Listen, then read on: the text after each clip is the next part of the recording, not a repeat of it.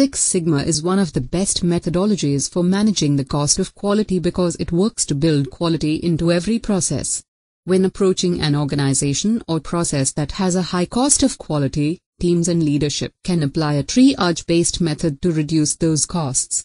While no organization can remove quality costs 100%, the goal should be zero costs of failure, either internal or external, and minimal preventative and appraisal costs.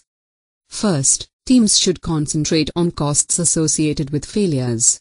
It's often easier and less expensive to detect costs associated with non-conformance, and improvements that seek to correct causes for a few critical failures can have a big impact on overall quality and total cost. Instead of adding layers of quality programs over processes to ensure quality, which only adds prevention or appraisal activities and increases the cost of quality, Six Sigma improvement projects build preventative measures into processes themselves. In other words, efficient Six Sigma processes are self-regulating. They have built-in checks and balances that work to constantly reduce defects and rework. The benefit of building failure stop points into a process includes the earlier detection when errors do occur, which keeps hidden costs down. When the error can't make it to the next process or to the customer, you avoid many issues and costs associated with low morale, reduced customer loyalty, or product returns. Employees are able to support and manage higher quality.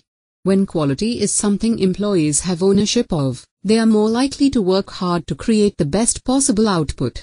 In contrast, appraisal-style quality programs can spark feelings of paranoia at being closely watched or create a relationship in employee minds between the idea of quality and the idea of reprisal or correction. Poor performance on a continuous basis does need to be addressed, but employees should not default to a negative mindset when they hear the word quality.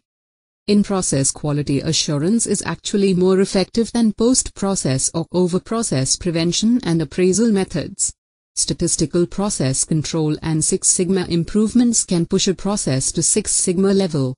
To ensure the same level of performance 3.4 defects per million opportunities, quality assurance employees would need to review millions of parts and ensure only a very tiny few had defects.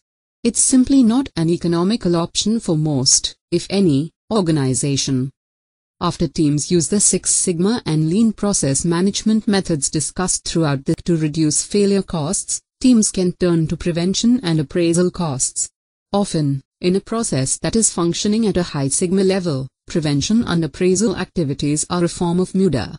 They can be expunged from the process without impacting the end product, quality, customer satisfaction, or employee morale.